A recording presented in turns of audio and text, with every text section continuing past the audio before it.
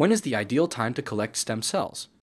So the ideal time we think is about 3 to 4 rounds of standard induction therapy. At this time, that's with typically a combination of 3 drugs. But every case is a little bit different. And so we have had patients who've had more therapy than that, and we've successfully been able to collect stem cells. And some patients require just 3 cycles, and that's good enough for them. So a little bit of variability, but somewhere around 3 to 4 is what is our standard practice. Clearly, the more therapy someone gets, the more damage there can be in the bone marrow. There are also supporting cells in the bone marrow called stromal cells that keep the stem cells there. And sometimes with further therapy, the stem cells don't respond the same way to the growth factors we give. This can be overcome with the use of newer growth factors and chemotherapy. By giving low doses of chemotherapy, like a drug called Cytoxan, it can actually help push the cells out from the bone marrow into the blood when the growth factor alone is not working. In general, stem cell collection is something that's done early in the treatment natural history of multiple myeloma. Our practice is to perform stem cell collection after 4 or 6 cycles of induction or initial therapy. One can collect stem cells later than that, but it becomes more difficult sometimes, and also the efficiency of the collection and perhaps even the quality of the stem cells may be affected, in the sense that after a prolonged period of treatment, the stem cells themselves may get damaged by the treatment. Do most individuals collect enough stem cells to go to transplant?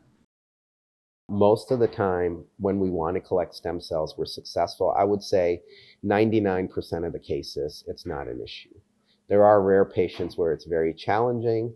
And then if you really want to get stem cells from those patients can undergo a procedure called a bone marrow harvest, where we actually poke needles into the hip bones and collect the stem cells from their homes in the bone marrow.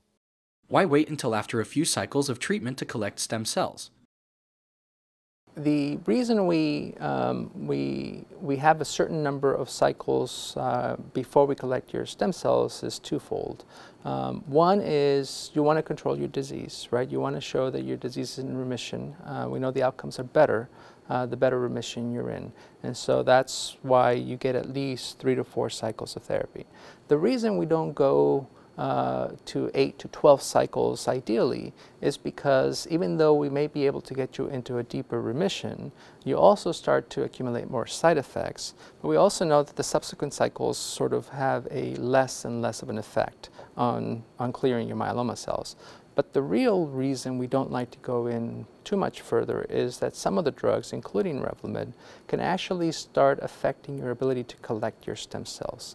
And so it will make it more difficult to collect those stem cells.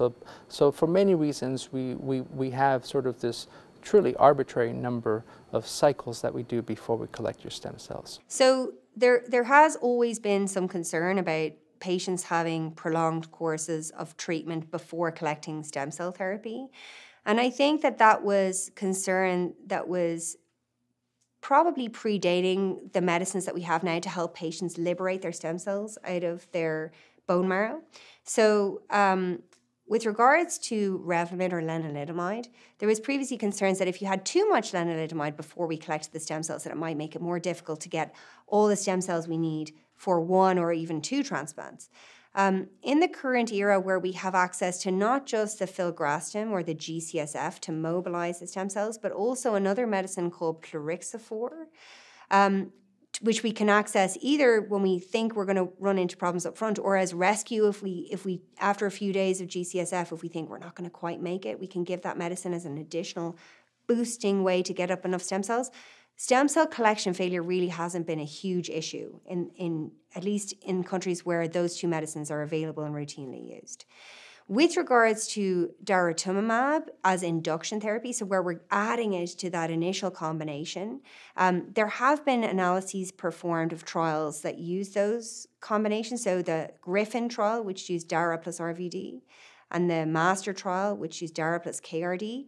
And although there was a difference seen in terms of the use of what's called plerixafor, that additional medicine, overall, the overwhelming majority of patients were able to mobilize well and collected well, although there was an increased use, as I said, of plerixafor in that daratumumab cohort, some institutions preferring to use it like straight off the bat in all those patients, and some institutions using it, as I said, as rescue only if there's a thought that the patients aren't going to collect enough.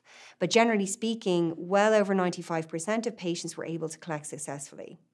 There's actually just in the last 2 weeks been a study published by the Swedish registry, which is a huge registry of all the patients in Sweden, and they found similar things. So patients who get daratumumab as part of their induction therapy needed a little bit more time to collect and also had a slightly lower overall collection yield. So that's a number of cells that they managed to collect. But the overwhelming majority still managed to collect enough for more than two transplants and definitely for one. And there was an increased use of, as I said, that extra medicine, the plerixafor, where basically 37% of patients needed plerixafor as opposed to only 6% who didn't get Dara up front.